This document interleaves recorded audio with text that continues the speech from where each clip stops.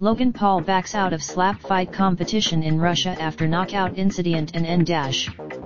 Fitn. Internet personality Logan Paul decided he wanted nothing to do with the controversial sport of slap fighting after knocking a man out cold from a powerful slap to the face. He'd be competing at the Russian slap fighting competition and was really excited at first. He even got some. Erase the video from his Instagram where you can clearly see the look on Logan Paul's face after he slapped the consciousness out of a man.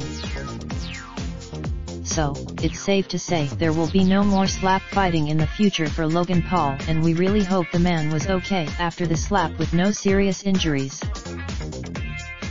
Matthew Magnant is freelance writer who specializes in all things fitness. He has had a passion. Your email address will not be published.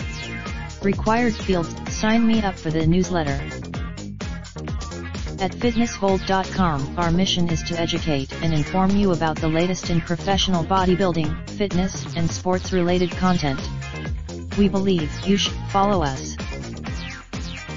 Copyright 2010-2019 Europa Athletics IBC. All rights reserved. Copyright 2010-2019 Europa Athletics IBC. All rights reserved. Raindrop, drop top, smoking, no cooking the hot pot.